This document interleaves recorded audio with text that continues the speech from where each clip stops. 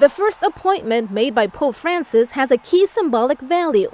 Friar José Rodríguez Carballo will be the second in command at the Congregation for Institutes of Consecrated Life, which means he's left behind his former role as the Minister General of the Order of Friars Minor.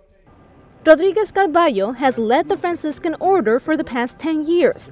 During that time, he met the current Pope and has maintained a cordial relationship ever since. It's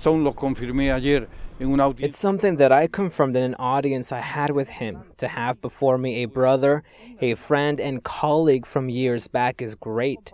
His simplicity and approachability, his capacity to listen and dialogue, this is what makes anyone feel welcome around Pope Francis. You feel as if you're family. During his first private audience with the Pope, they spoke about some of the challenges religious orders face. In the last synod on the new evangelization, a proposal was passed on to Benedict XVI.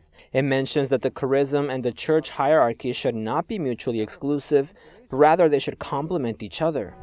The Franciscan leader was surprised to hear that the new Pope chose the name Francis in honor of St. Francis of Assisi, especially since the name holds great symbolism. By simply choosing that name, we see a type of project or a plan to take action. It's a life project that follows the same path Bergoglio led as a cardinal in Buenos Aires. It's a simple life full of humility that's felt by people. In fact, just a few days after being elected, he told a group of journalists that he wanted a poor church that works for the poor. I think that the name Francis clearly sends this message.